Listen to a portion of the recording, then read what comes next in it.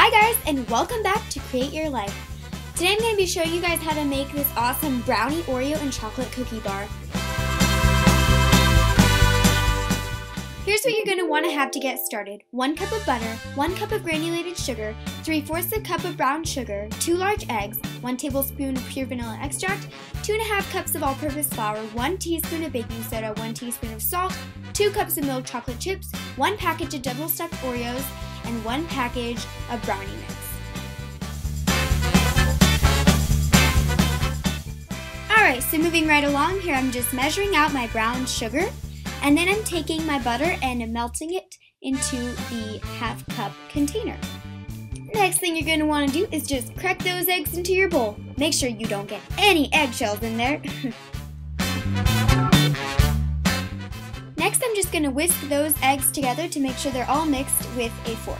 And now I'm just separating my vanilla flavor or vanilla extract, my flour, and of course that baking powder. You gotta have just a little bit of salt and of course those delicious chocolate chips.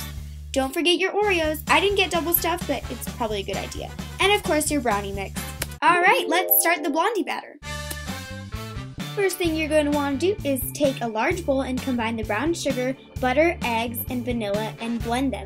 Next, you're going to combine in the flour and then you're going to stir in those chocolate chips once you get this smooth mixture.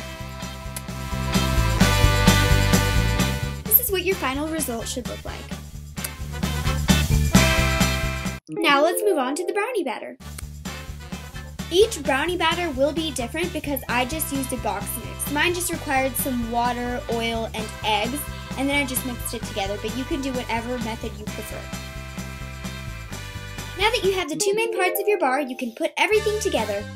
I started off by putting my cookie dough in the bottom of my Pyrex casserole dish, and so I'm just going to pour that in and then smooth it all out. Once you've laid your Blondie mix as the foundation, you're just going to lay a thin layer of Oreos, filling up as much of the Blondie batter as possible.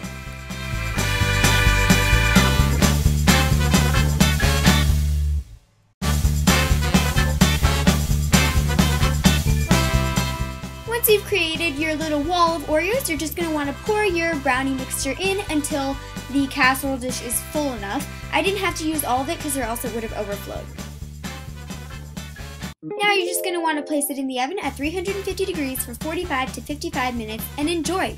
This stuff is really rich, really tasty, and super delicious, so I hope you guys get a chance to try it out. I hope you guys enjoyed, and thank you so much for watching.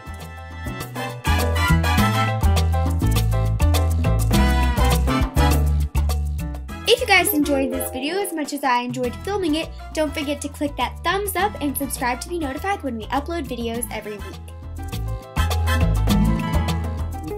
If you guys missed the last episode of Create Your Life, you can click the blue bubble or there will be a link in the description box below. And if you missed the last episode of Design Your World with Amelia, there will also be a link in the description box or you can click the pink bubble.